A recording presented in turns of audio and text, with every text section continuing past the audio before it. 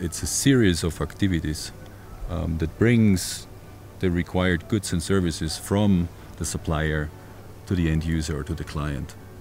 That is basically what we're trying to set up. We're trying to align all of our processes. We have built a structure around our processes, which is a new approach. In the past, people would think in the conventional way of building sections based on technical areas, if you want. We are building sections that are following the natural workflow. Where in the supply chain management service, for example, we have established 4 sections. So the first section, the acquisition planning, inventory management, and the tracking section, is where the requests come in, where we do our performance checks of how we are doing. This is where we are starting to look at the requirements. And the second section is the actual operations sections, where once the requirement is identified, then we will actually, source it. We bring it to the mission. We do the whole inbound logistics, and we forward it to our bases in Mombasa and Mogadishu.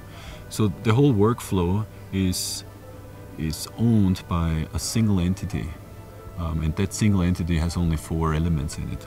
So this is definitely new. We're also bundling a lot of activities together.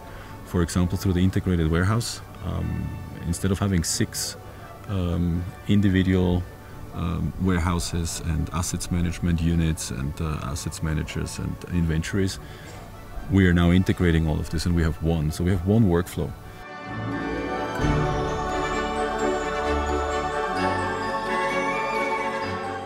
We are using 4 main principles for our work.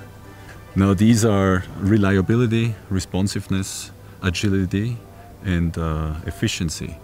Now when we talk about the reliability, basically we want to be more reliable in providing service to our clients.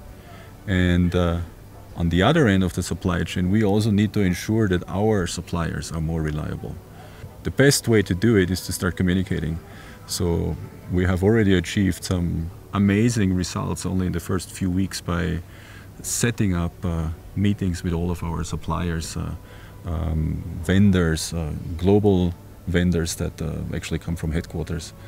So that's the reliability. In terms of responsiveness, we were very bad in terms of how fast we can react to customers' needs, and we are now changing this in the sense of that through the process re-engineering activities, we are shortening our processes. We're shortening the cycle time to get stuff from the suppliers to the end user.